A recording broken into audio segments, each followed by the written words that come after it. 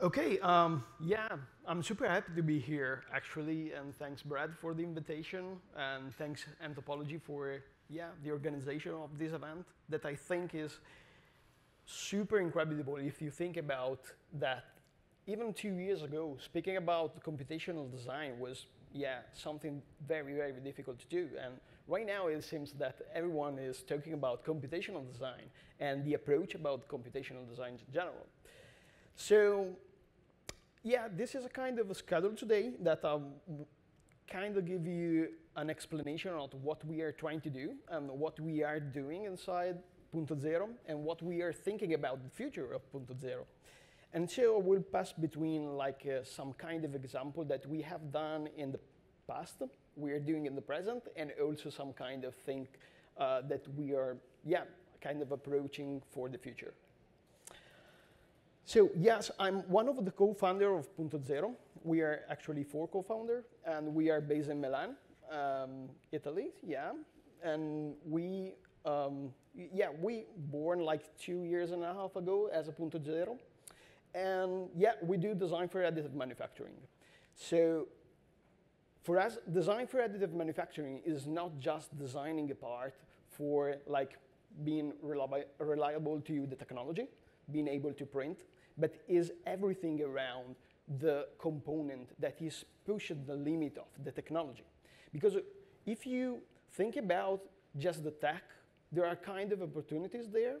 Then there is also the part of the software, the tools that you're using for creating things. And there is also a third part that we believe is the key aspect for like if you want to exploit the technology in general, and is the kind of approach, the engineering approach to designing things. So yeah, the combination of these these three opportunities, like for us is open up a new kind of features, a new kind of component that we can create. So for us, the goal in order to exploit the technology and exploit all these kind of possibilities is like going to production with additive manufacturing. And so, yeah, what we are doing is actually we are like at design consultancies right now, but the goal is trying to understand what could be the future of doing this kind of work. So what we think about, what we like engineering, what can do like right now, but what is the future of the engineering world? So why we are like speaking about computational design? In order to understand what could be the future, in order to understand what could be like the next gen approach on engineering and creating things, for us is have to pass between the idea of computational design.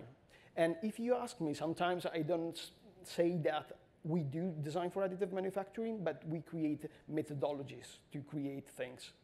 So yeah, for doing this kind of things, working in additive manufacturing, you need some kind of different approach, but different tools. And so this is why we are using a lot nTopology. And yeah, the reason is why we need computational power. We need complexity, and complexity for good. I mean, just to exploit the technology and the potential, but also speed and control and integration again, because yeah, that will be a key aspect. So take in consideration this image, because we will show again later.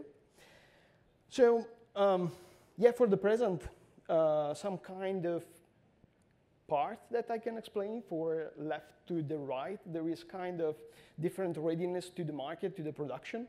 And the first one was a concept that we have developed in collaboration with a company in Italy that is Nomic, doing kind of sport things, goggles for sport.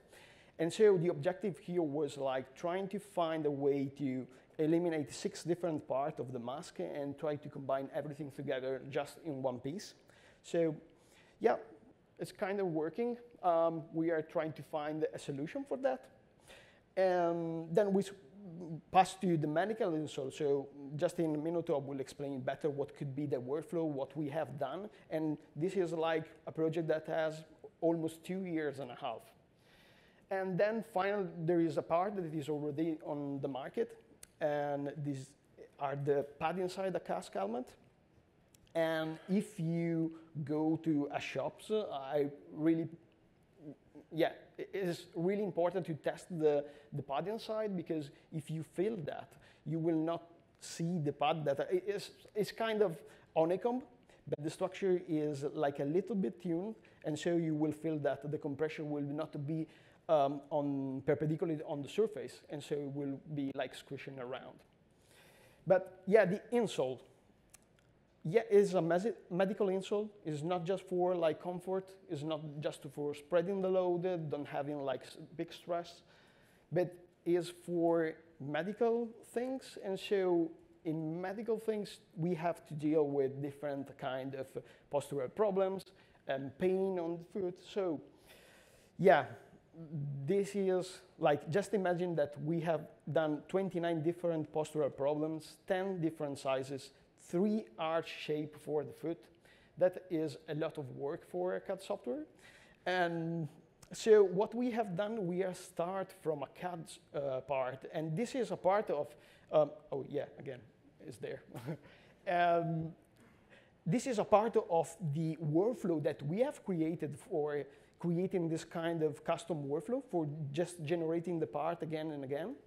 And everything is just one block. So you have just to select what is your problem, what is the combination of your problem, better to say, and what your size, and you have the different part. So the great things about that is that right now this startup company in Italy is really small, and so don't have like the ecosystem to create something in the shops for doing like the pressure map or doing the full mass customization things. So what is incredible here is that we have created a workflow that at which point our customer is like ready to do this kind of things in the shop, we can just attach that and having like a kind of mass customization for people in general. So these are like other 3 examples, and this is a part of thinking about the future. And these 3 the 3 example has in mind like 3 different aspects. The first one that maybe you saw something on LinkedIn was like the idea is working on a new kind of approach even to the technology, because is one of the opportunity working with additive manufacturing is that is the only technology that you can really engineering things in the mesoscale. So yeah, when we think about lattice structures, there are kind of different approach, like thinking as a material, thinking as a structures, or maybe thinking as a metamaterial, but we are in a meso world, even for the limitation of the technology. So this is one of the aspects. Then, finally, we are working on a heat-sink evolution that is a case study that we have like almost 2 years ago with nTop. And then there is like a new kind of approach that I will show you later. So speaking about the this kind of project that it starts as a joke, like just try to creating and replicating inside nTop the butterfly egg. Yes, this is a butterfly egg. We have like creating a kind of a playground for doing like kind of researches in general. And so we have used that for testing in a micro scale. And that is the point of doing this kind of work. Because right now, if there is technologies that is capable to go down the mesoscale, you can really work on new kind of different levels. And this open up new kind of opportunities. And we are working that like kind of an art project, just to, different things that are not just engineering things. And on another aspect, on a new kind of project that will be on science. And I'm super excited about that, but let's see in the future if it works, will be something really, really cool. And so you saw a video that was like a render. This was in the beta phase of the new rendering graphic of nTop 5. And you see the axis resolution in the first step. And this is the new kind of adapter rendering engine in nTop. And so you are able to work on different scale. So in the same model, you can, like working on the micro scale, you can work even in the nano, but right now, yeah, the technology maybe is not ready to do that. And also you can work in the macro scale. So at the same time, you can work on different kind of level. And so if you think about a computational model that is taking into consideration like different dimension, different kind of aspect, we are dealing even with different kind of science and different kind of physics. Yeah, they still blow my mind, this kind of render things. Yeah, and lastly, oh no, again, there is kind of the next step of the exchanger. And that was a design that we have done in collaboration with a group of students with the Polytechnic of Milan. We take into account how to create a new kind of lattice structures that is, yeah, taking inspiration again from the shark skin and with the gyroid. So, yeah, you can see that the complexity of this part is really, really tricky. And so if you want to really optimize every part, because it's not just the structures, it's a structure that is continually changing inside the design space. So is the conformality of the design, the thickness of the structures in every point, you can control that. But if you want to optimize that, you need to kind of simulate in that. So again, this is another part of the beta test that we are doing, and we were in collaboration with Cloudfluid doing that. So the great things working on this new kind of approach is that you are using your implicit model and you are not meshing anything. And so you can directly send the file to Cloudfluid. And so what does it mean for us, this kind of things, is that if you think about hours to doing simulation or more, right now it takes like minutes. I don't remember how much it is like just an iteration of that, but I would not say more than 15 minutes. Yeah, okay. Finally, this is a thought that is even complicated to explain in general. But if you think about the figure that I show in the first part of the presentation, is a kind of joke or a kind of way to explain it to like kids. What are the characteristics of a part? And if you think a part, they have like 4 different principles or ideas that are like the characteristic of the final part. So if you think about the hardware, so the technology you're using, the material, the shape, and the engineering idea, the approach, and the tools that are like making up all the things that made the final characteristic of your part. And so doing that and working with this different 4 fields, for me is also the same idea of creating methodologies and again, creating computational model. So if we think just that this circle as the insole is a combination of different custom blocks, and custom block combined together to create custom workflows, you can start thinking about creating different workflows that are combined together. And again, if we think about natures in general, you can think about a tree. And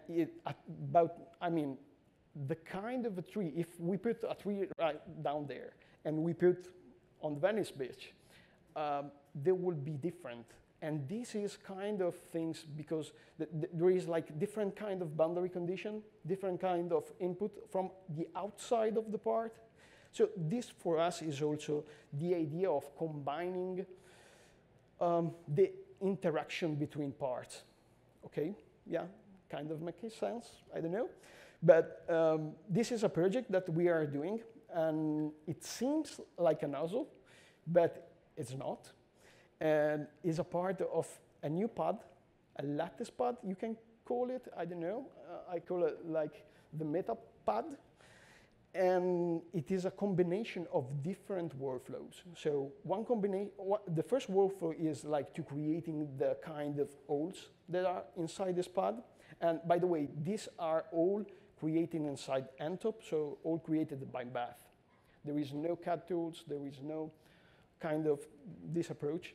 So everything is blended together, and if you change the holes, you are also changing the channels, but you are also kind of figuring out what kind of property you have on your mesostructures.